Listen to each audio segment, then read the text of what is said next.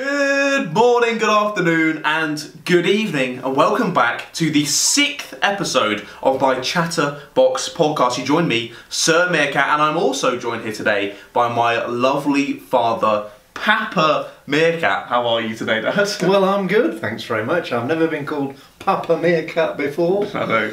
You and your brother tend to call me Pa. So, Papa Meerkat, well, I guess that sounds fine. That works. Yeah, that works. Yeah, Okay, cool. About the camp, we're in a bit of a different room. This is another room in my house. We couldn't quite fit in my bedroom today, so moved it down here. Obviously, my dad's not a YouTuber. I don't think he even really knows how to get onto YouTube. True. So he obviously doesn't have any equipment or anything, so having to use just my camera. Hopefully it picks up the audio and stuff okay. I'm sure it'll be fine. We're pretty relaxed. So, firstly, before we start and any questioning, we're going to go through our meal deals for today. What have you got today with your sandwich and crisps? Chicken and bacon. Chicken, bacon, mayo. I've got some McCoy's salt and vinegar. Oh, they're not. They're cheese and onion. Cheese and onion. I asked for salt and vinegar, but you I've didn't. got You asked for cheese and onion. And I've got a Diet Coke. Very much need a Diet Coke because I spent the whole week drinking alcohol. Nice. So, we've had friends staying here. And my fans are going to think you're an alcoholic. Our staycation. I mean, you are, but well, we had a lot of drinking, especially last night. So anyway, nice. Diet Coke today. Nice, good. So that's my meal deal. Very kind of you. Thank you very much. No problem. So yeah, I've paid for that somehow. Somehow that's happened. I've got southern fried chicken, same as I had in the Tomo podcast, I believe. Then I've got McCoy's salt and vinegar. Apparently what Dad wanted, but even not. He asked for cheese and onion. And then I've got a Lucozade as well because I needed some sugar. I had my last shift at Sainsbury's yesterday. Amazing, but obviously had to get up early and do this, so needed a bit of sugar to get me going.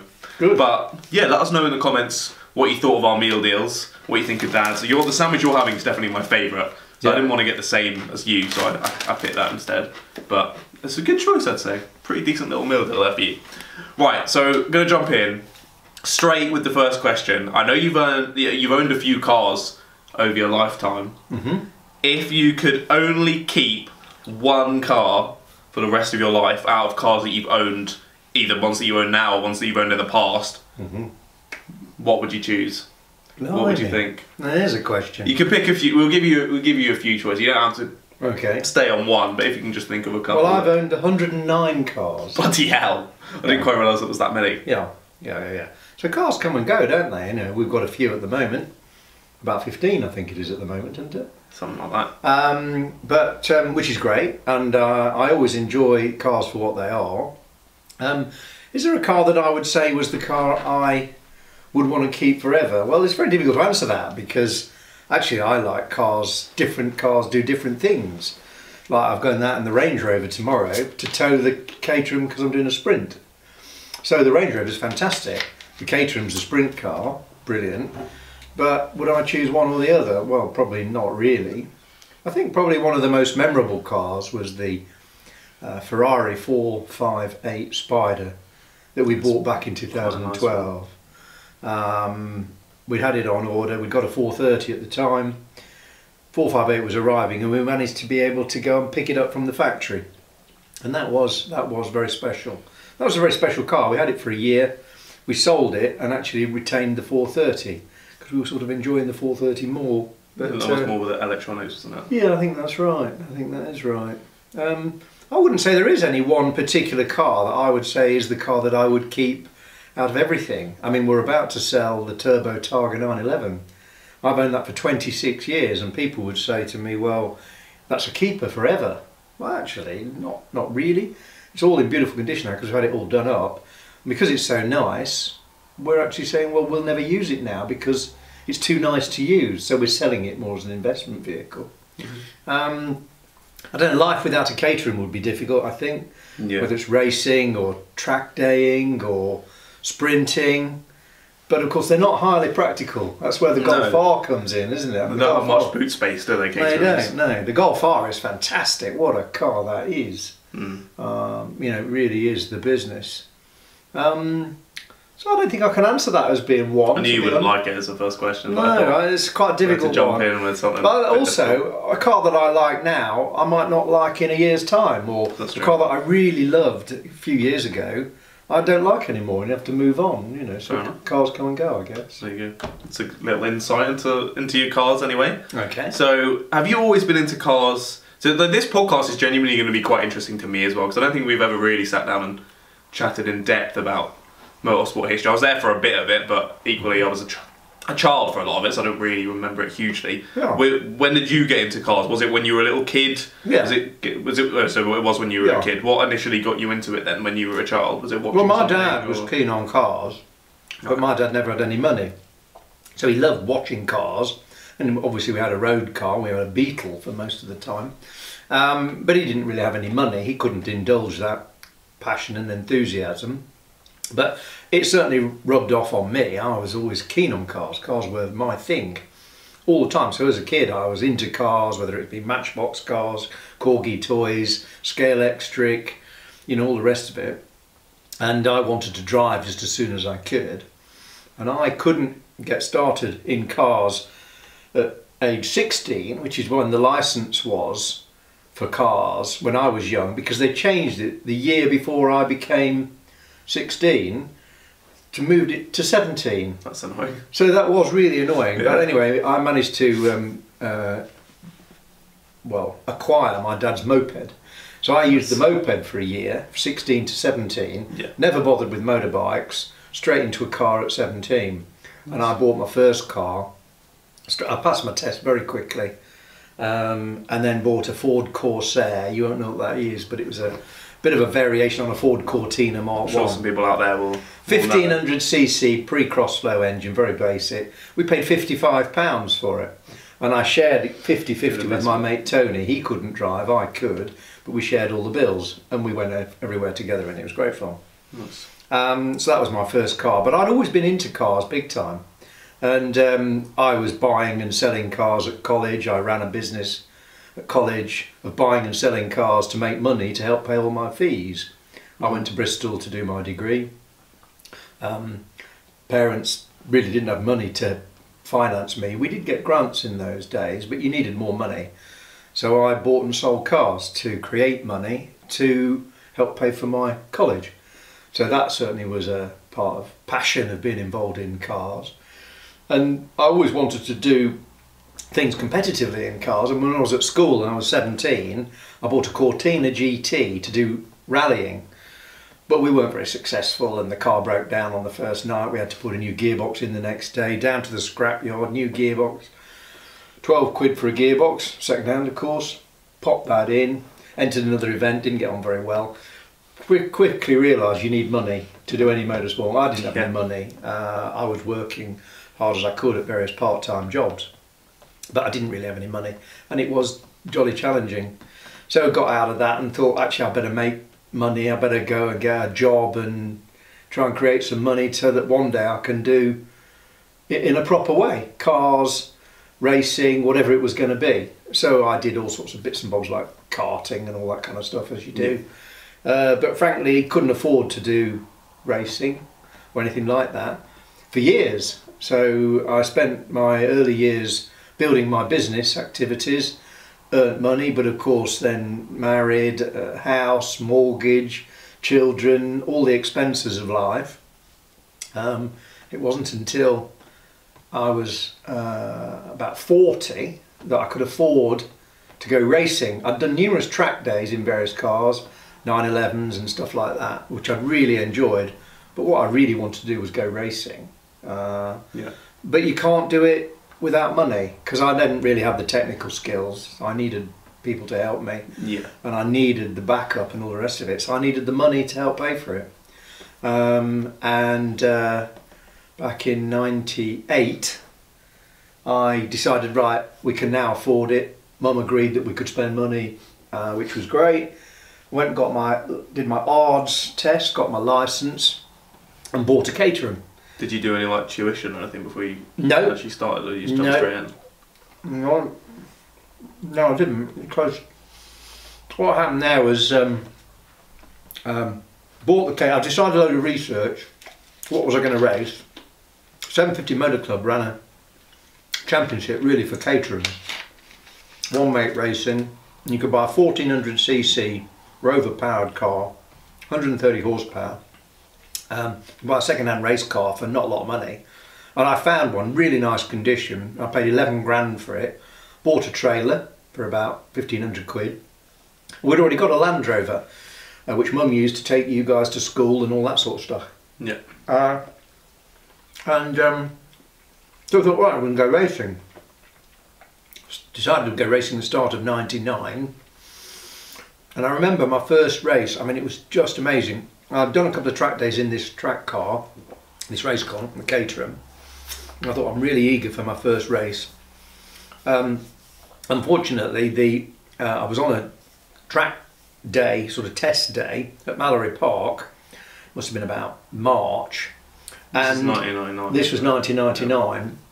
And somebody dumped a load of oil at Devil's Elbow. I came herring through Devil's Elbow, hit the oil, spin, spin, spin, bang, bang, bang. Car was a right mess, and we were only about 2 weeks before the first race. Car was a mess. Put it on the trailer. There was one business at the time called Arrowstar, who were the known sort of experts. I thought, get the car there, get it repaired fast so that I can make the first race. They made a load of promises, said they'd get it done. They didn't. I missed the first race, so I went to Donington. Where was that first race supposed to be? Donington. Oh, okay. I went to watch the people racing. I should have been racing. I didn't have a car. Right. Went to watch, see what it was all about. Was really excited. But wasn't able to race. Anyway, the car did get fixed, and I was able to make the first race for me, second race for the championship, which was Mallory Park. And we had about 28 cars on the grid, and you go out and do qualifying, 15 minutes of qualifying to set the pace. I managed to qualify 21st out of 28, so I wasn't last. I was delighted with that. Nice. And I got my new yellow suit on, the yellow car. I was known as the Banana Man, you know. Nice. So that was all great. And then lined up on the start line. Was there any reason why you chose yellow? Yeah, I just fancied it, really. Fair No, I enough. just fancied it. It looked good. You can't buy yellow suits anymore. They don't That's exist.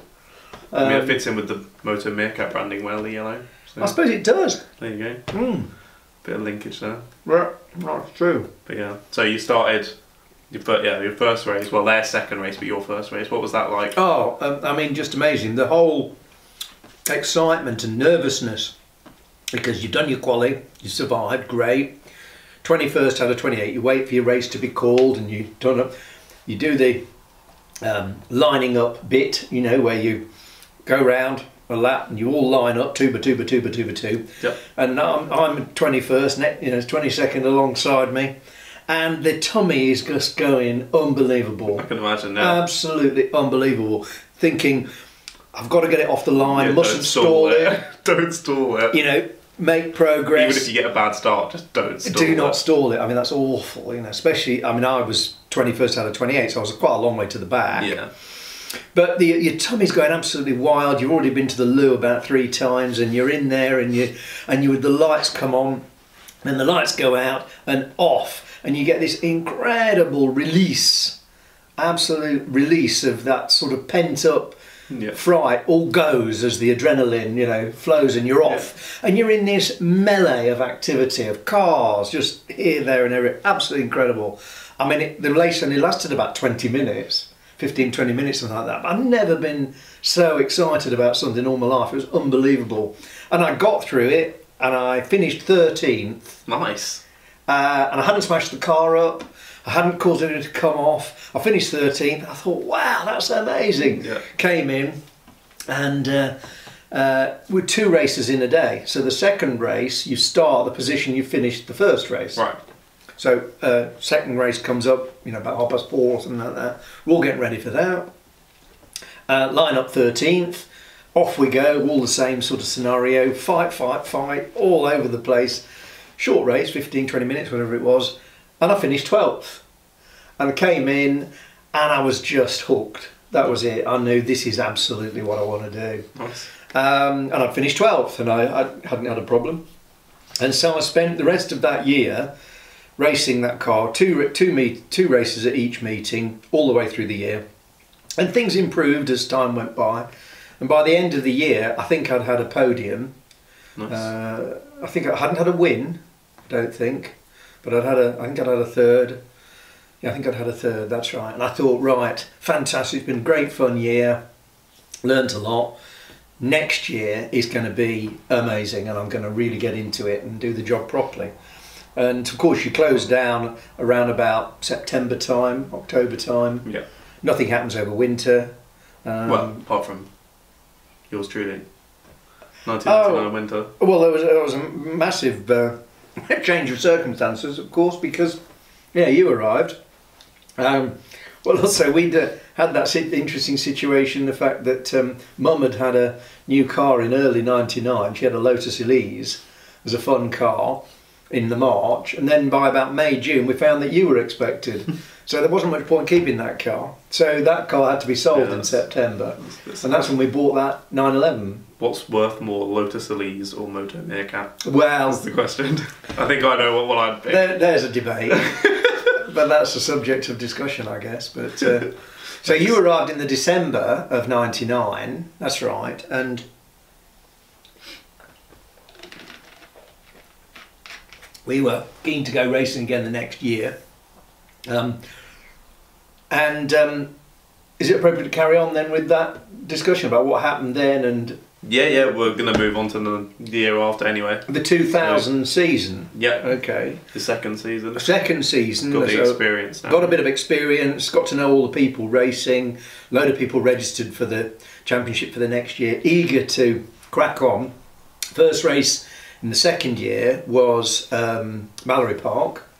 It was March the 12th, I think the date was. Pretty sure it was March the 12th, 2000. How can you remember a specific date of well, that and not remember what we had for dinner last night? Well, it was a pretty big day for me because it went very wrong, didn't it? Yes. That was the first race? First race. First race, okay. Yeah, so I was going to ask about that because at Toddyboy on Instagram did ask what was the biggest crash you've ever been in and what was it like? So I guess this sort of leads, I'm assuming that is the one in 2000 is your biggest. Well, I've had a few. A few big ones. We can talk them through as we go through the seasons. But this one at Mallory, your first big one. Yeah. I imagine that was what happened? Well, what was it like? The good news is that I was racing with a full roll cage. Caterhams can be very dodgy if you don't have a full roll cage, if you roll. Some, like the guy you were racing against, had just a hoop, didn't he? He did. One or two people at that time did just have hoops. But I don't know really whether there was a particular reason, but anyway, the over-exuberance of the start of the season, people were dead keen to get on, race rusty, I don't know, whatever. Anyway, I can't remember where I qualified. We head off in the race. We're about halfway into the race, and I'm dicing with a guy for 5th or 4th, something like that. Mm-hmm. And the way you overtake in a Caterham is all about slipstreaming, because they've not got any natural aerodynamic abilities. They're like a brick going through the air, so you come behind your competitor and you get a good tow, then you pop out of the tow and you sail by and then carry on around the next bend. And that's the way you overtake and you go up the field, you know. And I was doing quite well. I was 4th or 5th, something like that. And a guy was behind me who was a competent, able racer, but he didn't prove so to be particularly that day, sadly. He came behind me, down through Devil's Elbow. We're on the start-finish straight. He got a good tow, came out alongside me, started to come by me. We're on the start-finish straight right by the pits. But instead of just carrying on as you head towards the big bend at the bottom, I can't remember what that's called now, he for some reason jumped to the right as though to block me before going into Gerrard's, it's called, the big bend, Gerrard's. We were a long way from Gerrard's, there was no need to do that manoeuvre. We're travelling at well over 100 miles an hour. He jinxed to the right and his right rear caught my left front, and that speared me into the end of the pit lane barrier at something in excess of 100 miles an hour. The car hit it hard, went up, over, landed on its nose, and then went over 3 times. It was like being in a washing machine. Yeah. And unbelievable, really. I mean, we didn't have car video, we didn't have video the way we do now. Or anything that would like have that. been amazing on video. Yeah. To catch that. So, didn't have any of that. There are 1 or 2 pictures that we managed to keep of the car sat on its wheels. It landed on its wheels. I didn't really know what was going on. I did know that I had to let go of the steering wheel, because if you're holding the steering wheel and you've got your thumbs round it and the steering gets hit, the wheel spins round and it breaks your thumbs. So I let go of the steering wheel as I hit it, bang, it went over and over and over. I was not wearing arm restraints, and wearing Caterhams, really, you should wear arm restraints. They don't impinge on your ability to drive the car, but they're very, very good in case you have a rollover incident. Went over. When you're going over, the centrifugal force is so enormous you don't realise it, but your arms just come out. Yeah. And this arm came out and caught between the cage and the ground as we went over. It just went straight through and smashed this arm really, really badly. Jesus.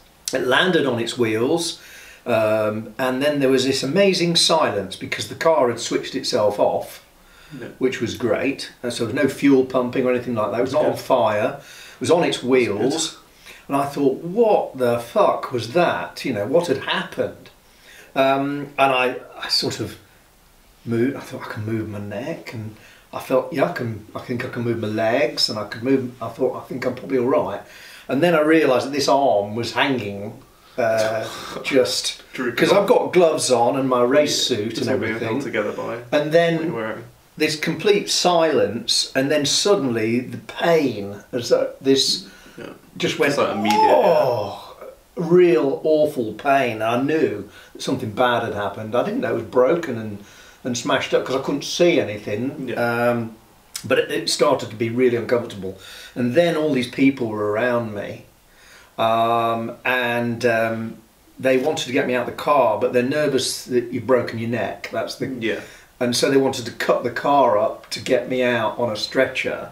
And the medical people wanted to give me a shot of morphine to calm me down and for me to get more comfortable. You said yes, please. Well, I don't remember really saying a lot. I don't really remember. There was a lot of melee going on. Of course, whilst this was happening, Mum and you and your brother, who was 8 at the time, were up watching the race and had realised that there had been an incident. They were at a different part of the track. They were a different part of the track, but they hadn't seen it because it was further round from where you... So you were with Gary, the mechanic, weren't you, at that stage? So was he on the pit wall? Yeah. So he saw what happened? Yeah. Bloody hell. Gary was looking after me during all the... It was his first race where he was looking after me. Oh my God. Jesus, that's a baptism of fire. It was the first year. I was doing it a lot myself. Bloody hell. Doing the fetching and carrying and all the rest of it. But I realised that you need proper support. Yeah. Gary's going to take the role on, looking after the car, looking after me at the race meetings. So it was his first meeting with us. He towed the car up, and he saw the whole thing from the pit wall. So must have thought, bloody hell, this isn't good. Yeah. Tried to go over to see what's happening, but everybody was kept away. They put like a big sheet up so that people can't see what's going on whilst they're dealing with the incident. And that was the same with Mum and myself. Yeah, and David, so they couldn't see what was going on. So Tony, my mate, was with you and David and Mum. Yeah. You went down to try and see, Mum's holding on to you. You're only 10, 12 weeks old. David's obviously frightened that his dad's dead or something like that. Yeah, I can imagine. Mum's not too happy either, so really, really difficult. Anyway, I wasn't dead, pleased to be able to say. Yeah. But I was in a bad way. Anyway, they eventually cut the car up, they got me out, I was sent to the medical centre, and then Mum was allowed to come over with you, and I think I was then needed to be bundled off to the local hospital, which was in Leicester, I think. And we got taken off. Mum came, I think she came in a car. No, I think she came in the ambulance with me and you. And then somebody brought the car. I think Tony brought the car. And then David went back with Gran, I think. I think Tony took David back to Gran and he stayed with Gran. I was in the hospital and I was lined up on a trolley. with loads of people who got broken ankles playing football Sunday afternoon. Right. And there was me all smashed up, and I was dosed up with plenty of morphine, but you know, it wasn't good. But they won't do operations on a Sunday afternoon, so the idea is they make you comfortable and they'll do the operation on the Monday. So they put a temporary cast on this, and then did the operation on the Monday, where they, because what had happened was the two bones in here in your arm had been smashed completely apart. So instead of being like that, they're like that. Ouch. And they won't grow back together because they're too far apart. So they've got to be moved back together, and then they put steel or some kind of metal bars along each bit, and they drill through. So that's why there's all these bolts in here. Put it all back together, and then put a plaster on it, and you recover. Or that's in theory what happens anyway. And I had a pretty uncomfortable time in the hospital. And in fact, I checked myself out on the Wednesday morning. I couldn't stand being there. Checked myself out, got back here, and I was in charge of, put in charge of Epsom, at Epsom Hospital, who were looking after me whilst this recovered. I had a lot of business to do, and I needed to get on, so I was working again by the Thursday. Jesus. The disappointment was that they, disappointment, the situation, the race was red flagged, and I think I was 5th or something like that in the race, because they go back to the end of the previous lap, and I think I was in 5th. But they wouldn't declare it a result until they'd had the results of the inquiry. And then we had a big inquiry as to what had happened and what went wrong. And there was a big argument, and that was the start of a lot of arguments from end of March right through until the summer, where we had to deal with judicial proceedings because I was being accused of dangerous driving, whereas it's entirely the other guy's fault. But we had to argue our case in front of a big committee, sort of a semi-legal arrangement. I was then found not guilty, and he was found guilty. He was banned for 6 months or something. I was reinstated, and my points were reinstated.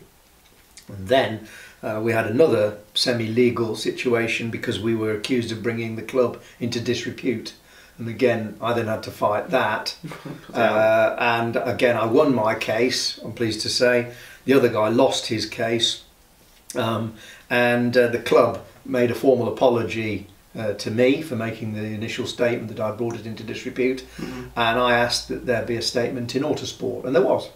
Marcus Pye issued a little note saying that I'd been found innocent of all charges, and that I'm a club racer and I expect to be helped out by the club, and that was that.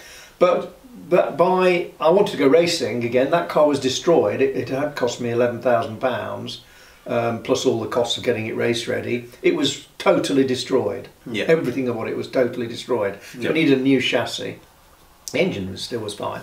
So Gary then started rebuilding that as a road car, which we subsequently sold, and we bought an ex-championship winning car in the April. Nice. I'm recovering from my incident. You're supposed to keep this thing on for 6 weeks. I got it on after 5, and once you've got it off, you can start doing all of the physio, because it's all about the physio and getting the movements back. Because initially this all withers away, you've got no muscle, and you're in a right mess, but you've got to work hard at the physio to get it working properly and get the flexibility and all the rest of it. I booked to do a race in May, but actually I didn't feel fit enough to do that. But I did race at the beginning of June. I think it was the 11th of June, up at Cadwell Park in the new car that we'd bought. So how long was that between the crash and... About 11 weeks. Jeez. I was about 5 weeks with this and about 6 weeks of recovery of physio until I was physically okay enough to do it. And went back in, and I remember the first race after the incident, we were off racing, and it just felt like people were trying to knock me off. I had this incredible feeling that people were trying to knock into me and knock me off. That lasted a few laps, but actually it then went, and I've never had that feeling again. That all went, and you just get on with it, and try and do as well as you can. I can't remember when I had my first win now. But they always say once you've had your first win, you can go on and start to do well. And I was really enjoying it, and I decided at the end of that season I wanted to move up and try and do a different series, different championship. I bought a more powerful car. That was an 1800 200 horsepower car, and I ran that in the factory championship, the Caterham factory championship, but it ran on slick tyres and it was very expensive. What was that? That was 2002. Okay, I didn't think you'd moved on to the factory one that quick. Yeah, I did. And it was on slick tyres, so I did 99 and 2000. No, it was 2001, that's right. On slick tyres. I didn't do too well because you need a big budget to spend on tyres. And these were powerful cars. It was great racing, exciting, but I was only at best a mid-pack runner. Partially because of budget and the like, and partially because I wasn't quite good enough at that time. So the next year after that, I left the Caterham Factory Championship and went back to 750 Motor Club to run that car, but in the Group A series, whereas I had been running in Group C in the 1400 car. So I ran it in Group A, which is on treaded tyres, so much less expensive in terms of tyre budget, and was having a lot of fun in 2002, and I did pretty well that year.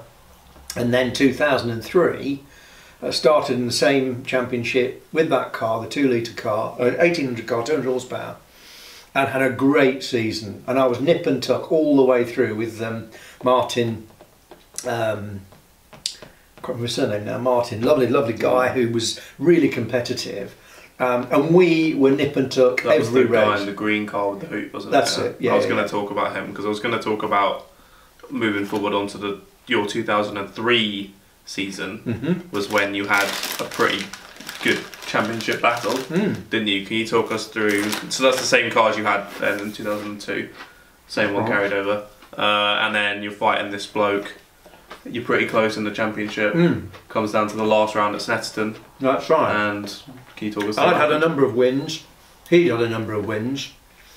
We were nip and tuck, but the really interesting thing was that the championship could have been won by anybody in either Group A and B or C and D. Right. Two lots like racing together. I was fighting for outright wins, but the guy who was leading the points was in the lower championship, but you could still get all the points. Right, okay. I wasn't fighting him directly, but I was fighting for points. Yep. Martin and I were fighting each other and trading each other's points, and this guy was doing better because he had less opposition. Yeah, gotcha. Okay, but I needed to beat Martin, of course, each time. Anyway, obviously, we come to the final race of the year. It's 2003. We're at Snetterton, and I was a bit down because I thought, well, my hopes of winning this championship are not going to happen. And this chap who was leading the points at the time, who was racing a Group C or D car, he said, well, no, actually, he said, theoretically, you can still win it, but what has to happen is, because he'd done all the calculations, right. He said, you have to win the race outright, you have to get the fastest lap, and this chap, Bruce I think his name was, had to come 5th or worse. Right. Okay, and if all those things combined together, it meant that I had sufficient points to win. Right. Anyway, we go off on the race. There's nothing I could do about his situation. He's having his race. Yeah. Further away from me because he's a lower powered car than mine, but he's having his own race. We go off, we have the race. I have a fantastic race against Martin and loads of other guys. I mean, there were 30 cars in the race, but mostly it was me and Martin. And I overtook him with the Bentley Straight, which is the back straight. This is the circuit, almost like the 200 now. Yeah. It's an amended version of the 200, but that was the only circuit then. We didn't have the big 300 circuit. Yeah. And the really good overtaking place was down the long straight, under the bridge, and under brakes into the sharp left-hander. Yeah. If you got it right and he hadn't blocked as successfully as he might have done, you can get through. Anyway, on that last lap, I managed to get a really good tow. I managed to overtake him into the S's for the lead on the last lap, stayed ahead. It's not as tight as it is now, is it? No, that's right. That section was a lot more flowy. That's right. Now it's it's left, stop. That's right, that's right. Yeah. You still had the stop going for the right before the bomb hole. Okay. And anyway, I managed to get him on the last, well, effectively that's the last proper corner, isn't it? Other than Coram and then on the back to start finish straight. Stayed ahead, I knew I'd won the race. I didn't know whether I'd got the fastest lap, of course, and I didn't know how the other bloke was doing. Yeah. But actually, people were saying that the commentators were going absolutely wild because I'd managed to get the overtake to take the win, and they knew I'd had the fastest lap because I had got the fastest lap. And on this other chap, Bruce, he spun. He was something like fourth in his class. Yeah. He spun and finished something like 7th or 8th. Oh dear. Was that near the end of the race as well? Yeah, towards the end of the race. Jeez. So we came into the Parc Fermé collecting area to all this jubilation of Pete, you won the championship. Amazing. Which was amazing by 1 point. By 1 point. Yeah. That's crazy. So that was fantastic. So it was a great way to end the season. Yeah, that's pretty good. And to pick up the trophy. Very good. So that was my first championship, 2003. Well, that's a good way to win your first championship. Yeah. That's amazing. But yeah, very interesting there to learn about, well, your biggest crash and your first championship win there. That's amazing. But we'll call it half time there. We'll have a little break. But be sure to join us. Come back, we'll be chatting about my dad's further racing experience, his time in sort of the factory championship and the European championship and everything like that, and the cars that he races nowadays, so don't go anywhere.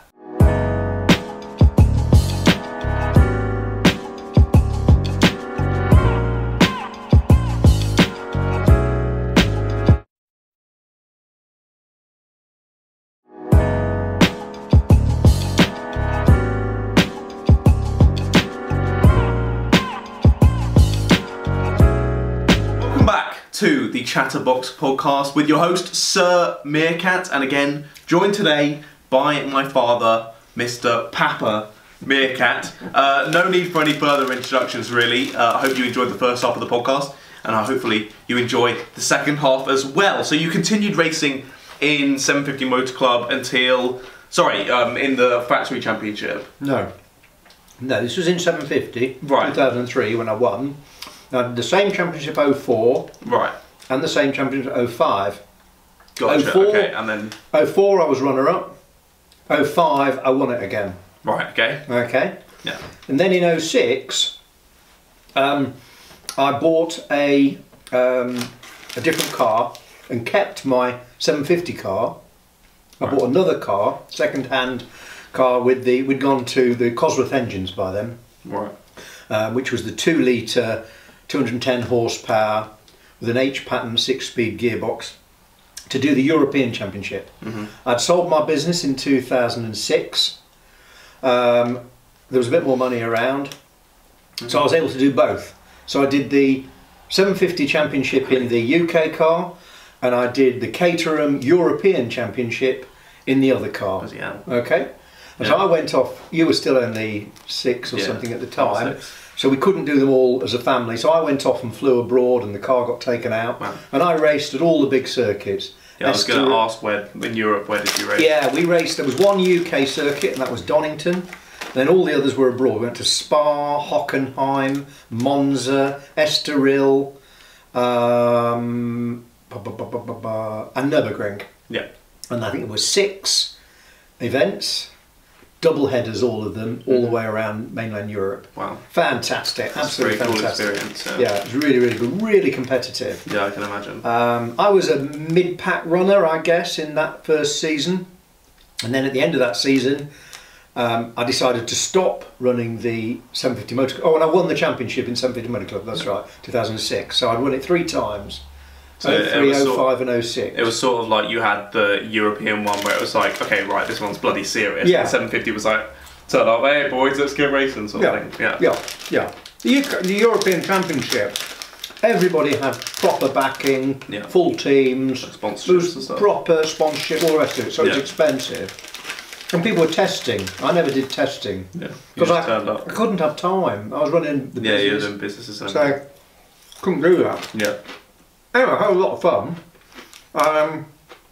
and won the UK, and I thought, well, end of 06, 07, I want to do the UK Championship now, Caterham Championship, And I did that in 07, 08 and 09. In 2006 of the Euro one, was that when you raced against Paul O'Neill at Nürburgring? Yes, it was, yeah. It was. Can you tell us the story of how you ended up racing against Paul O'Neill and what happened there? If any of you don't know, Paul O'Neill's a guy that used to race in British touring cars. Now he's sort of a pundit, isn't he? I know he does British touring cars punditry. Right. I think he does some other stuff as well, but I can't remember off the top of my head. Yeah. Yeah, what happened with that? Well, they had a guest driver at each race. Right, okay. And there'd be a factory-backed car provided for the guest driver. Wow, that's pretty cool. Okay. Yeah. And he was out there, so, you know, he was an interesting character. Nice and we were out racing and we found ourselves head to head with each other. I was battling for about 6th or something like that, 5th or 6th. Yeah. And on the final lap at Nürburgring, he tried a move on me that was... audacious. Well, it was a bit firm. Yeah. Anyway, I resisted it and bumped back on him. Was there any contact? Or? There might have been a touch, just a hint.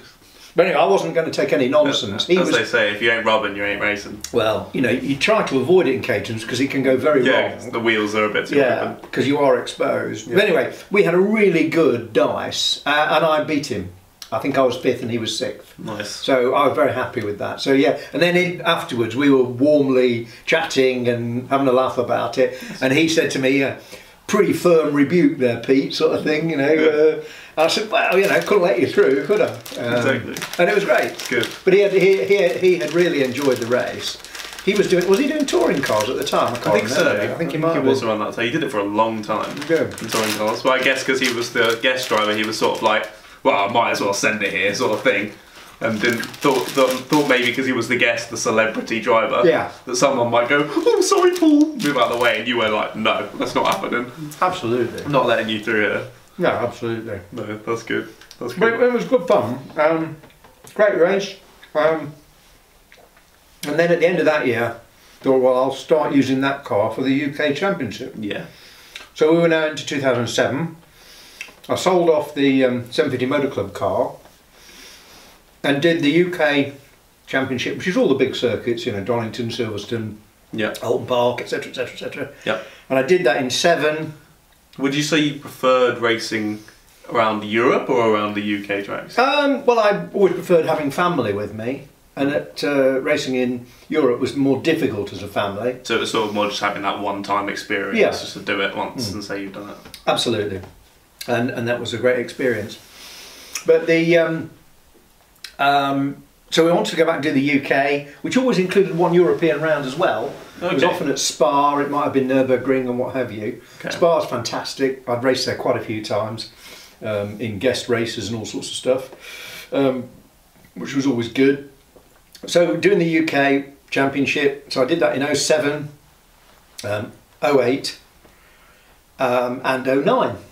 Just before we delve into later years of that, I wanted to ask you about something not to do with caterhams, which was, I think it was 2006 you were telling me, where you had quite a cool opportunity to race something that wasn't your caterham at a special event. Can you tell us what that was?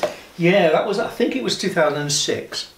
A mate of mine owned a Chevron B26 called Chocolate Drop. It's a very famous early 70s car, and he wanted to race it at Le Mans, at the classic Le Mans. Yep. And he got an entry, but he didn't want to do it on his own. And he rang me and said, would I mind sharing his B26 at Le Mans Classic? Well, of course, you think about that for a nanosecond and say, yes, please, with no thought whatsoever, because I've never driven a car like that. I've never driven a car which is downforce slicks. Oh wings, yeah, I didn't even think of that. Yeah. The whole bit, and it's a 70s delicate race car, and I've never driven a car like that, so something very, very different. But I thought, well, what the hell, you know, this is an opportunity, fantastic. And we went and did a test at Silverstone. There was something wrong with the rev counter, and he told me not to over rev it, but I didn't know what the revs were, so I said, listen, this thing revs to 10,000, but if it revs it to 10.2, it goes bang. So really, anyway, we do a test at Silverstone on the national circuit, and I was pretty close to his time, and he raced this car quite a bit, and I thought, actually, maybe it's not so bad, maybe I can do it. So I said, yeah, fantastic, we're on for that. We're all geared up to go to Le Mans for the Classic, and about 3 weeks before the event, he was out doing a test in the car on his own. Something went wrong with the engine, and an exhaust valve blew. He couldn't get a spare exhaust valve, and he had to scrub the entry. That's really sad. So we never went. That's so annoying. Very annoying. And he didn't call you up the next year then? No. Oh. Sadly, he became very ill. Oh, dear. He subsequently died. Which was really sad. Yeah. But no, he became ill about a year later. The Le Mans event is biannually. He couldn't do it the 2008. Makes sense. The opportunity had gone. Then I think he became ill. Yeah. And he died some years later, but the car got sold, and that was the last opportunity. No, that's sad. Well, it was cool to have the opportunity at least to drive it once or twice, but racing would have been cool. But and that's a famous car. It's you see it around occasionally now. Yeah, that's cool. What's that car sort of worth now? I would think 200,000 probably. DL. Yeah, that would be an interesting one to be behind the wheel of. Yeah. So after that happened, you moved from the Euro Championship with the KOMs to the British UK Factory Championship. Yeah, that's right. UK Factory Championship. So that racing a car. It was called the C400. Yeah, so that's a 210 horsepower Cosworth engine. So you've gone from the R400 to the C4. What's the difference?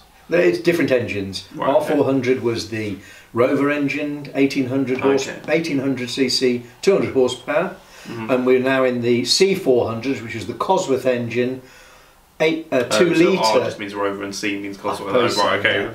So we've got a 2 litre Ford Cosworth based engine, 210 horsepower, running a 6-speed.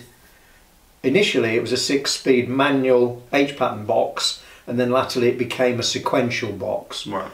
Okay, but in the early days we were racing these things flat shifting in an H-pattern box, and you destroy the gearbox. And I was having to rebuild gearboxes every other meeting. Jesus. So I had 2 gearboxes, and we're rebuilding them between races because you just destroy them. Yeah. You know, flat shifting is where you don't lift the accelerator. You just dip the clutch, ram it into the next gear, and keep your foot flat pinned. Jesus. And it's brutal on the transmission. I can imagine.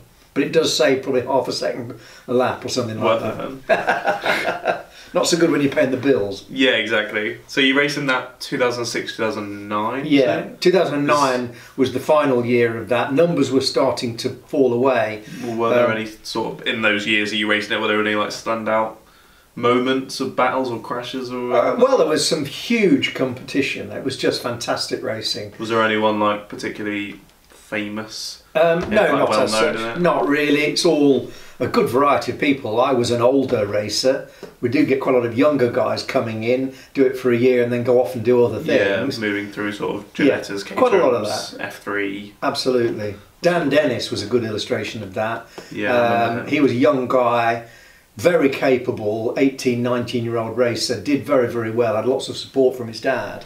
Yeah. And I had some great dices against him. I think he was on the dark blue car, wasn't he? Yes, he was, that's right. I remember. I had some great dices, but we'd always have fantastic races. They were all so close. They were all on the telly. Yeah, we got cool. Great videos, you know, of races where you'd win a 30-minute race, you know, and it was a fraction of a second every time. Crazy. If I can find any like old clip stuff on YouTube, I'll pop them in the description, by the way, if anyone wants to have a look at them. Right, yeah. There was some great racing, really, really good. And then 2009 was the big year for me. In that I came runner-up in that championship. Dan won it. Right. By a few points, sadly, but I thought, right, 2010 is going to be awesome. I'm going to win. Sadly, they scrapped R400 because by then there were insufficient numbers. I remember that whole situation happening because it sort of ruined you on the money front, didn't it? Well, it was really bad. Then suddenly had a car that didn't really. Well, the problem was that they brought out a car called the R300, a lower powered car that was going to be less expensive to run. Right. We'd gone through the financial crisis of 08, 09. They wanted to try and make it more affordable. We were all spending a lot of money on these cars and going racing. Yeah. They brought out this cheaper car with this factory stock Ford engine, lower powered, and it was supposed to be less expensive to run. People started buying those cars and those numbers were climbing. Yep. So there were fewer R400, C400 cars and those numbers were declining. Right. And they were run as 2 separate setups, you know. But anyway, I thought 2010 is going to be great. Unfortunately, they made a last-minute decision to can the C400 Championship to concentrate on the, I think they called it the R300 then. Right. So there was nowhere to go. I couldn't get a R300 because they had all been sold. My C400 had no home, so the logical place to go was into Classic Sports Car Club, who had started to promote a Sevens series called Magnificent Sevens. Yeah. And also, money-wise, it was a lot less expensive. Yeah. You didn't have to go away for the whole weekend the way you did the factory championship. You were away often for 3 or 4 days. Yeah, wow. With this one, it was a one-day meeting, and it was easier to do with family life and business life and all the rest of it. So I was able to take that car and utilise it in the CSCC Magnificent Sevens. So I did that in 2010 for my first season in that. And then you just stayed in Magnificent Sevens from 2010. Well, I had the first incident there was a little bit of an unfortunate incident in that the first race was at Snetterton, and my car was not a top grade car. I think that's right now. No, that was a different thing. We'd built another car by then. I think I'd sold that car. I think I must have sold the C400. Right. I can't remember now what we did thinking about that. Anyway, no matter. I think I did race that car for that season, and then decided to do something else in that. And we created another car. We built a more competitive engine. We got this Cosworth engine that Luke built for me, and it was designed to go in the second grade because they had a power rating arrangement up to 260 brake. There was like up to 150, 210, 260, and then beyond. So you want it on the top? Well, I wanted to be order. Hopefully in the second class, as it were, in terms of power, but fighting for wins. Fighting for wins against the guys who've got the more powerful cars. Yeah. That's what we're aiming to do, and I did do that for a while. I had a lot of fun. Nice. And did all sorts of races and would win some and not win others and what have you. Through, I suppose that was 12, 13, 14 and the like. So through those years in CSCC, because I know you've had a few caterings at that time. What can you talk us through, like the different caterings you had? Any standout things you remember from those championships? Well, the first good car that Luke built for me was in 2013. He built me a brand new car with this 280 horsepower engine, or just under 280 horsepower engine. Yep. And I went on, and in 14, I was never off the podium. Wow. I had a lot of wins. We had huge numbers of cars competing. And I won the championship 2014, so that was absolutely amazing. Yeah. 15, I'm trying to think when we created the CSR. That was a bit later. I think we put a bigger engine in that one. I'm pretty sure that it was pushing, about 280 brake. It was 260 initially, then we put a 280 brake engine in it. We got a sequential gearbox. Fantastic car, very, very good fun, reliable. And then we sold that and built the CSR, which is the wider. No, we didn't. I beg your pardon. I kept racing that, but in 2016, when I was 60, do you remember? I did the whole championship. The idea was on my birthday, which happened to be October the 15th, 2016.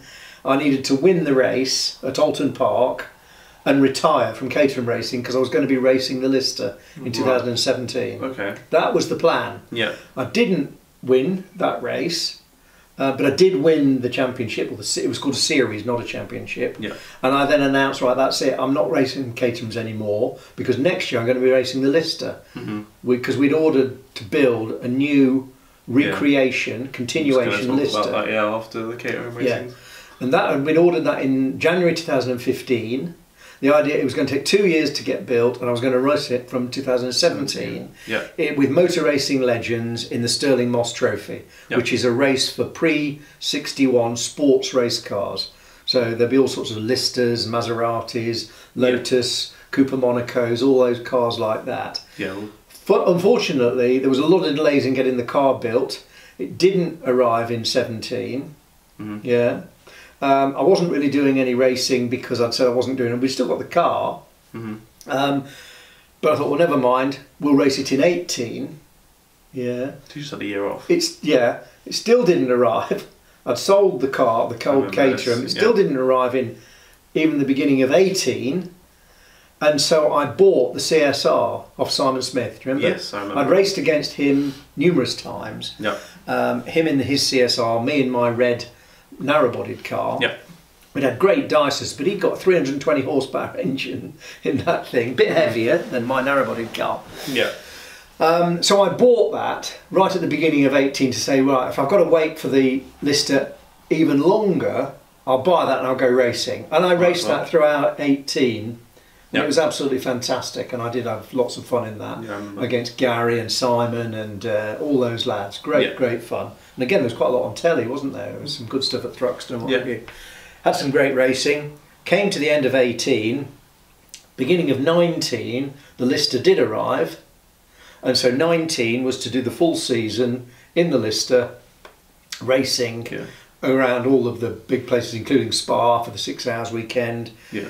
Silverstone for the Silverstone Classic, Donington, the Donington Classic, Thruxton, the historic meeting, and then Portimao in Portugal. Yeah, big events, and we raced that car throughout 19. We'll talk more about the Nobly in a second. Okay, but just finishing off the Caterham racing. So you finished that in 2018 then. Yeah. What would you say? Because you've done sort of more. I don't know what the word, but to use like professional championship of like the factory stuff, and you also done more sort of relaxed club stuff. What would you say you prefer out of those two? Well, I like one make racing where all the cars are the same. Yeah, those are the things for me. Where you've got a whole load of cars that, at least in theory, are exactly the same. It's all about the man behind the wheel and the prep and getting it right. That's what I really used to enjoy the most. There's a lot of these races now you can buy success by buying bigger and bigger engines and the like, and I'm not very fond of that. I'd much rather have everybody saying, right, doesn't matter what speed they are, even if they're all relatively low powered cars. Efficiency ones. I've never done that, so I don't really know about that. But like Caterhams, if you get a 130 horsepower car, or 200 horsepower car, or 250 horsepower car, if they're all pretty much the same, you can have fantastic racing. But if you've got a guy that's just got a massive wallet and he's going off and buying success, it's not. Well, what's the point of that? It's not really as fun as it. No. So I like the fact that it's one make and it's pretty equal. Yeah, but so you finished Caterham racing. Yeah. Between the Caterham racing and so it was sort of a bit of an overlap between the Caterham racing and then you had the Lister after, but you had an overlap with where you were racing another car. Yes. Which was your Ford Capri. Because the Capri, well, that came out back in 2013. So, there's definitely, I know there's videos of this on YouTube on the Goodwood members meeting page of like highlights and stuff, so that will definitely be in the description that you can have a look at. But what happened with getting the Capri? 2013. Why did you get? Well, I'd wanted to go classic racing in some shape or form. And 2013, I was at the. As you became a classic yourself, you wanted to start racing classics. Well, I'd done a lot of Caterham racing, Yeah. I've had something like 140 podiums. Bloody hell. Including 76 wins. Wow. And 4 championships over about 18 or 19 years. Yeah. Wow. So I've had a lot of fun. I've had a reasonable amount of success. It's been fantastic. Yep. But actually, it's quite nice to think, well, I might do something else. Switch up. Yeah. I was at the Festival of Speed with my mate Howard in 2013. He'd owned a Capri for years and it was sat doing nothing in his garage. I said to him, Howard, why don't you sell me that car? Yeah. He didn't want to sell it. In the end, we struck a deal where I bought half of it and we would go racing together. Yeah. So whilst I was still doing all my Caterham racing, we got this car going, we ran it together in the CSCC. 40-minute two-driver races in the Future Classic series. You were doing...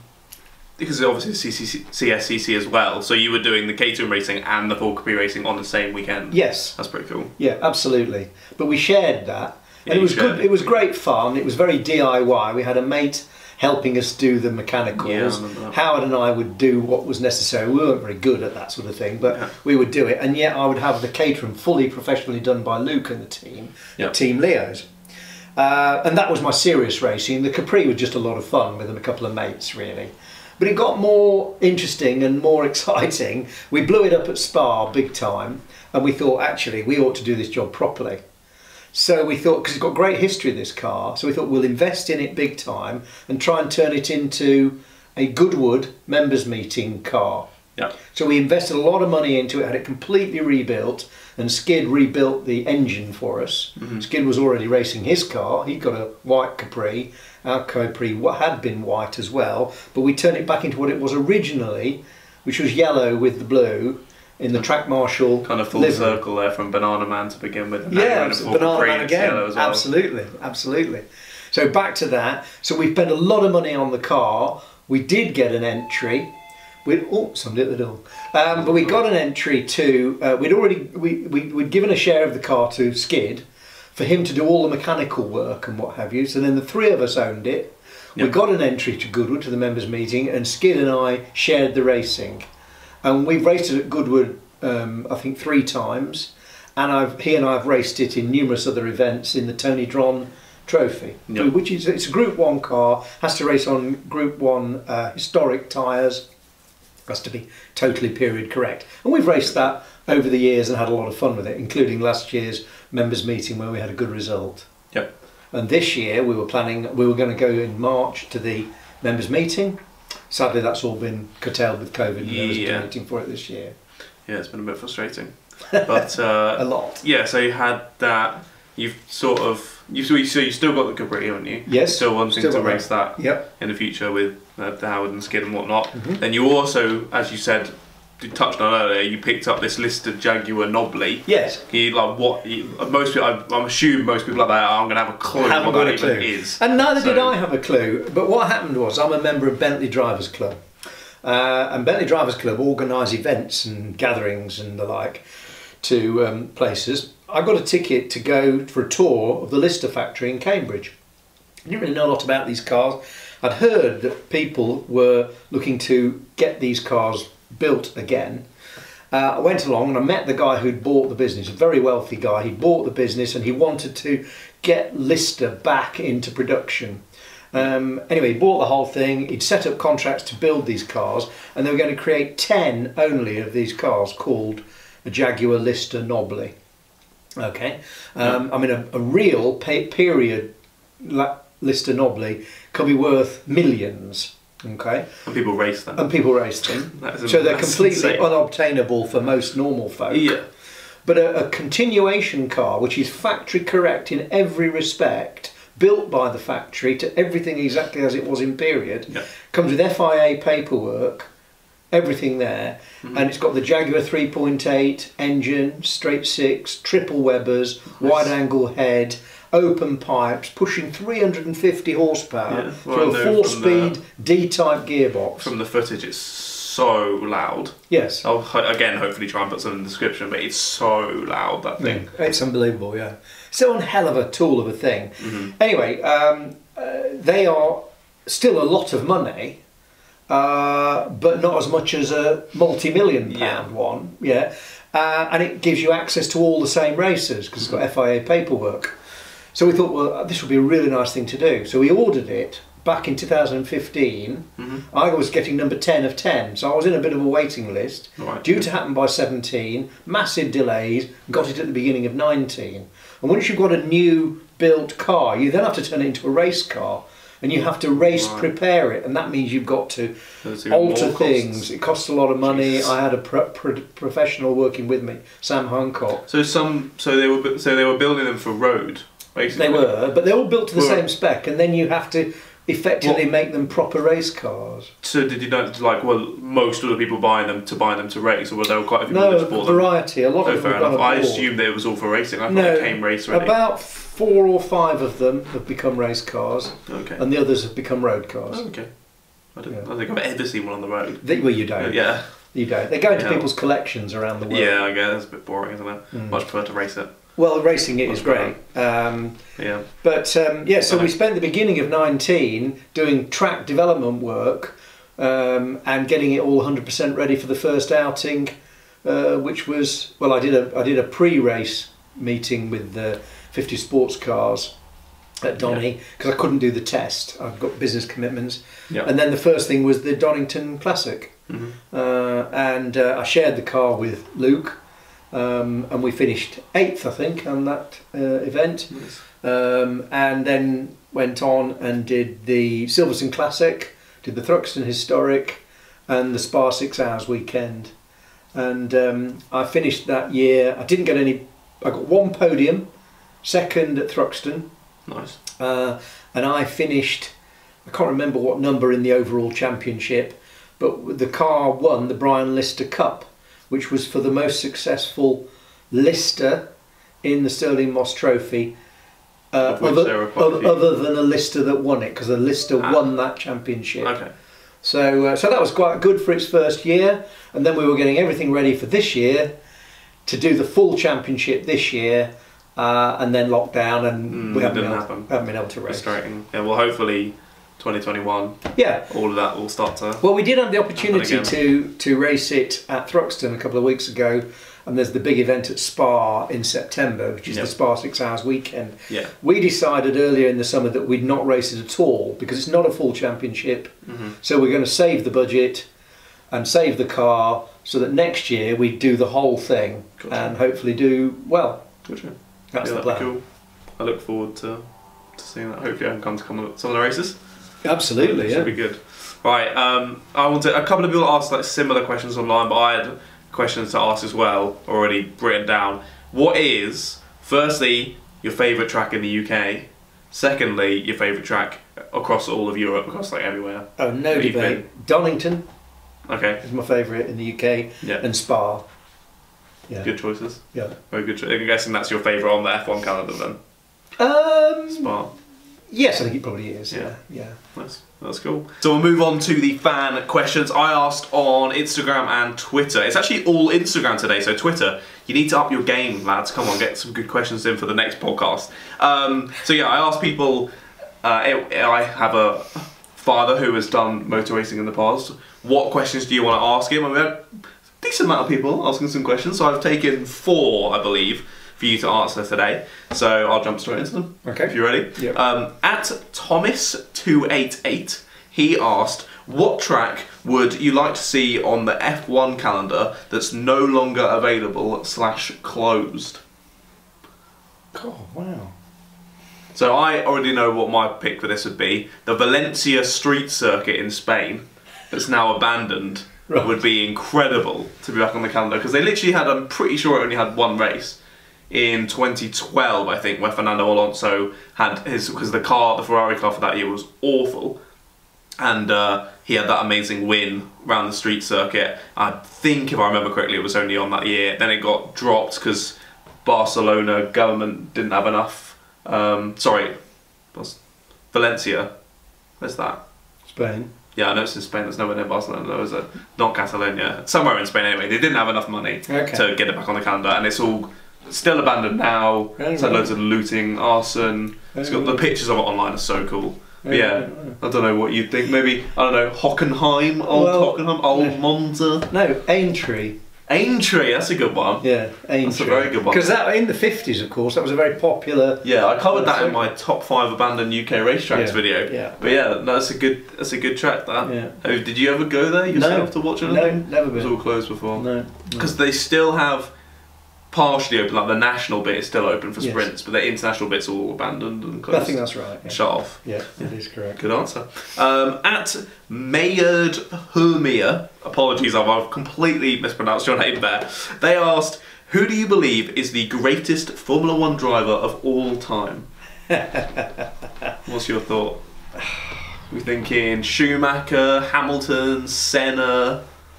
Well, those questions can never really be answered, can they? Because different eras. You've always got to have it. Oh yeah, but he was like the what? Like to me, he was just that. Wow.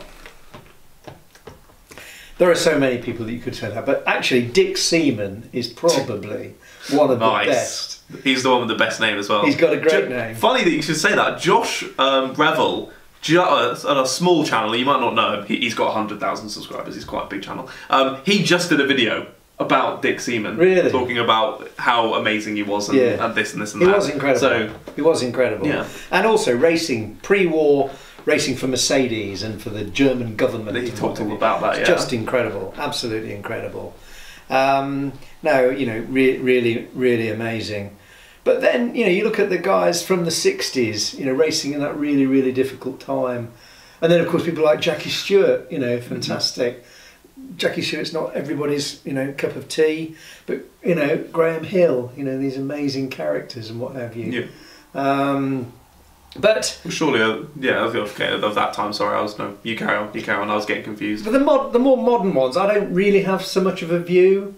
I mean, you have to say, there's no doubt about it, that Hamilton is the standout mile, isn't he? But you know, he's got people coming up on him now. People like Leclerc and what have you are going to be sensational. Yes, absolutely sensational. But at the moment, it's hard to say there's anything as good as Hamilton. People are going to be annoyed with you there that you said Leclerc, not Verstappen.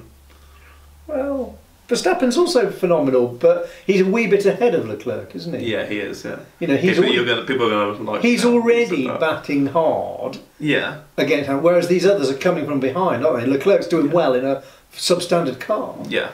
Whereas Verstappen is in a pretty good car. Mm-hmm. None of them are anything like as good a car as the Mercedes. No. But exactly. Well. So, any particular one you would have picked there? Jackie Stewart, maybe, or leave it open? No, I think I'd leave it open. You don't want to say? Okay, fair enough. Sorry, Mayard, he doesn't want to answer your question. So there you go. At Important Noon 9, they asked, what is your favourite memory pre-race? So like sat in the collecting area or whatnot. I put that in just because I found it funny, because what's your favourite memory pre-race? Usually you're absolutely shitting it pre-race. Yes, absolutely. So I guess you don't really have any favourite memories from before a race, because you're always just like, oh my god, I'm about to race. Yeah, well, because I rarely eat on race day. Yeah. I go to the loo a lot. I'm absolutely getting myself into the zone. I want to be the best that I can possibly be. Mm-hmm. And so it's all those trying to control the nerves. You could do James Hunt, just throw up over the side and then jump in. I've never done that. Maybe I'm not as competitive as him. But maybe you just weren't smoking enough cigarettes. Well, no, I didn't smoke cigarettes. So I didn't really have a lot of thoughts. I was always thinking about the end game. I'd always be thinking about my tactics. I always had a start procedure. Right. Absolute start procedure. And I was religious with this as to how I would arrive at the my box. Yep. Okay. You're obviously waiting for everybody to queue, because hopefully you're really close to the front of the grid. I'd be in gear with the clutch down. I would pull the clutch up to just onto the biting point, and then I would put it down a fraction more. Just so you know. Yep. I would bring the revs up to my start, and that was always around about 4.2. Yeah. Well, this is because, as he's talking through the starting procedure, in F1 you have like the 6 red lights come on individually, you wait, and then they go out. With club racing, usually it's just red lights come on, red lights go off. So you have a lot less time to... So you're doing this all before it's even... So I always have a very strong sequence of events that I followed religiously, and I was generally a pretty good starter. If I was starting 4th, 5th, 6th, 7th or something, I could often make up a space or two. I'm just the same in karting. Well, and then it's a good way, because it's, you know, if you can make a space or two in the first go, that's a lot of battling done, isn't it? I'm the Lance Stroll of karting, qualifying terribly and then just jumping up loads. Yes, my qualifying's never been my strongest point. I race a lot better than I qualify. Yeah. I really, really do. But this whole starting sequence of making sure that you've got balanced throttle at whatever revs you want, so 4.2, holding it, no blipping, hold it at the revs which you know is the right revs to get the car off the line, and obviously if it's wet you're slightly less. Yep. Around about 4,200 is usually about right for the Caterham kind of start. Right. Bite point, and then just a fraction dip down. You're holding there, lights come on, revs are steady, and you never take your eyes off the lights. Yeah. And as soon as they're out, you're off. Yeah.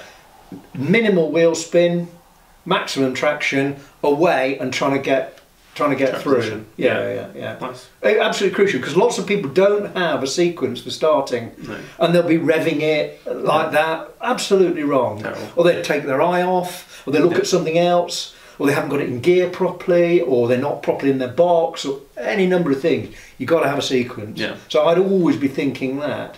But the pre-race thing, you know, in the collecting area, you're notionally chatting to all the other guys before you're getting in the car.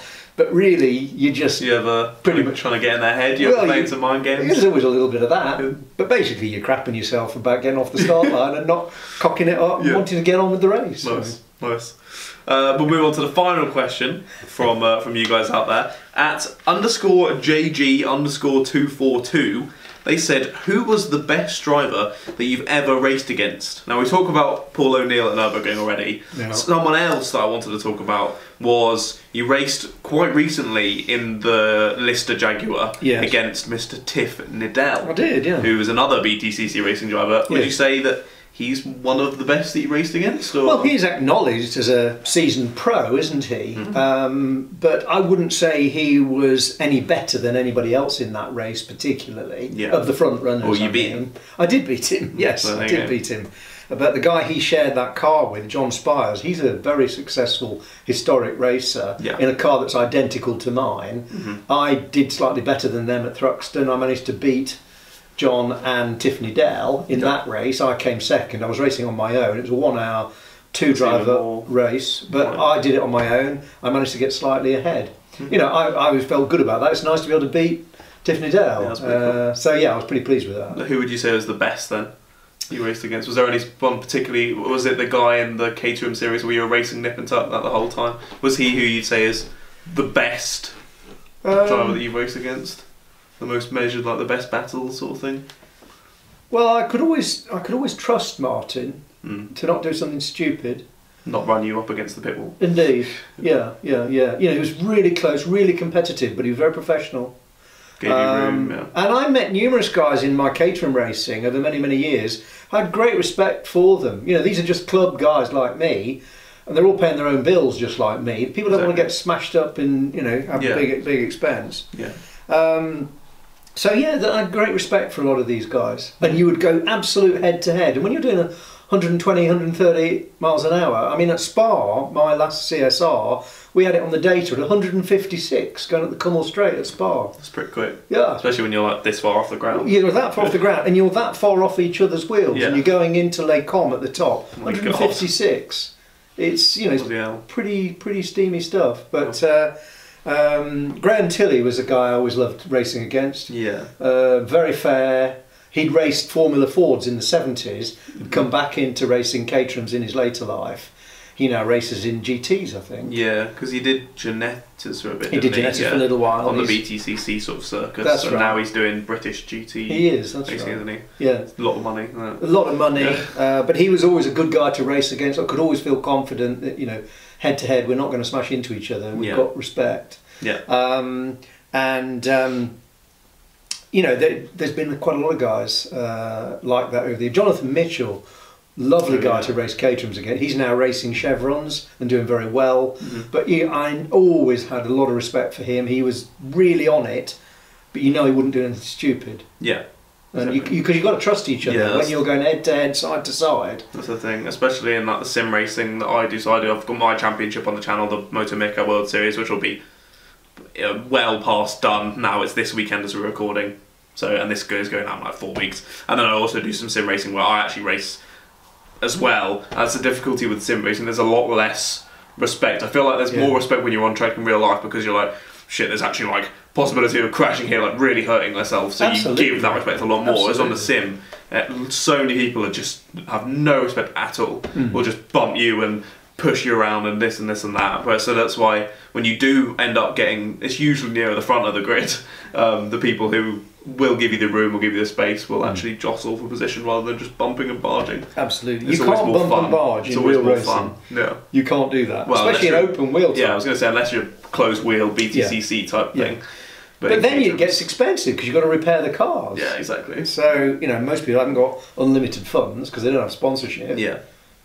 Precisely. Yeah, no, that's cool. Finally, after your thank you for all those fan questions, my final question to end off the interview would be if there are any sort of budding racing drivers out there, whether they're wanting to go on to, say, Formula 1 or whether they're just wanting to do fun club racing and have a laugh, what is there any one particular piece of advice that you want to give them? Yeah, there is. My advice is, if you think you've got a prospect of becoming a Lewis Hamilton and you've got the financial backing to do that, great, go for it. But That's very, very, very unlikely in most cases.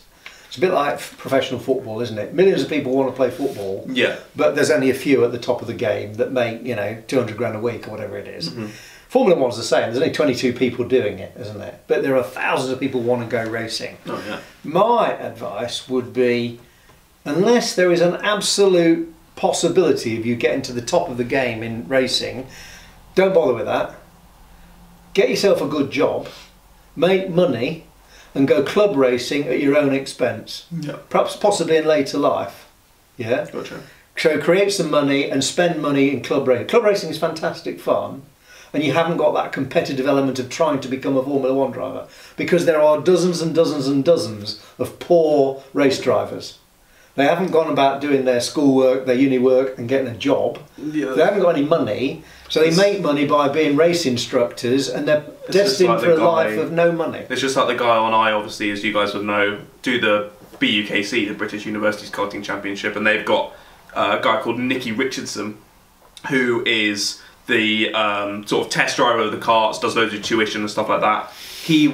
Lewis Hamilton did an interview when he won the championship in like 2017 or something, I think 2018, and he was talking about karting, and he was saying how Nicky Richardson was the best in the championship he was in, or a little bit higher up maybe. I think they were a bit different in age, and his dad would go and stand where Nicky was braking and tell Lewis to brake there. So Lewis has obviously become this multi-millionaire winning world championships. Nicky's teaching people how to kart down at Wilton Mill. Yeah. So he's completely sort of what he didn't get lucky, he didn't find the funds, he didn't, That's right. even though he was bloody good, and he still is amazingly. Literally, when I'm out on track with him, he goes flying past and just leaves everyone in the dust. He's amazing to watch. But yeah, as you were saying, like, he's had all that time that he could have been doing school, getting a job, getting qualifications, that he's, fair play to him, trying to get this goal that he wanted so badly. It didn't happen, and now he's sort of not languishing. I'm sure he's having a great time doing it, but it's not quite where he wanted to be. So your advice would be to, unless you really think and hope, if you've got a Hamilton dad with the amount of determination that they had, which is pretty exceptional, because they didn't have the money. No, they didn't have but they got a lucky break with McLaren, didn't they? They Ron did. Dennis and all the rest of it. Yes. And it's a fairy tale story. But how many thousands of people don't make the fairy tale, and they're lives with not a lot of money? You don't make money in the world of cars and racing and all the rest of it. You really don't. No, it's a very you need money to go racing. like that. Yeah, you need money to go racing. So why not, concentrate on getting a good job or creating your own business or whatever, and then go, because there's so much variety of club racing you can do at whatever age. I mean, I'm still racing. I want to carry on racing for years if I can, and I want to be competitive. We all have that age. We want to be competitive. Okay, the older you get, the less fit you get, and all the rest of it are issues. But you need the money, and if you can create the money and then go racing, that's often a better way to go than thinking you're going to be a Lewis Hamilton. Probably more realistic as well, for most of us anyway. Sadly, I fear that's true, yeah. But still, there you have it. That has been my interview with my brilliant dad. Thank you, sir. Thank you for coming Papa on. Meerkat. Papa Meerkat. My new name. Yeah, everyone's going to know you by that now, Mama and Papa Meerkat. He's been on the podcast. Thank you for being on, Dad. It was great to sort of chat with you, getting to know your racing career, how you got into it. Hopefully you guys all found it very interesting as well. So did you enjoy yourself? I did. I had a great time. Yeah. And of course, it's brought back some memories. I haven't written this down anyway. You're relying on everything. And of course, you think back. You think, oh, that's not quite what happened there. Something else happened, and you miss things out. So sorry, I haven't done any prep for this. So I'm sure I'll. It's fine. That's what we won't wanted. be 100%. We wanted just a nice, relaxed chat. Yeah. No, that's great. That's good. I'm glad you enjoyed it. But yeah, as I said, I hope you all enjoyed it as well. If you did, be sure to drop a like on it if you're watching on YouTube, and subscribe to my channel down below, clicking that big red button even. I would really appreciate that. If you're listening to it on Spotify, be sure to follow the podcast. If you go onto the podcast page, click the little follow button, that'd be great. And if you're watching on Apple Music, or listening should I say, rate it 5 out of 5 on iTunes, because that really helps sort of bumping those up the ladder, getting more people to listen. So yeah, otherwise, thank you so much for watching or listening to another episode of my ChatterBox podcast. I've been Sir Meerkat, this has been Papa Meerkat, and I'll see all of you Meerkats later. Goodbye, guys. Bye.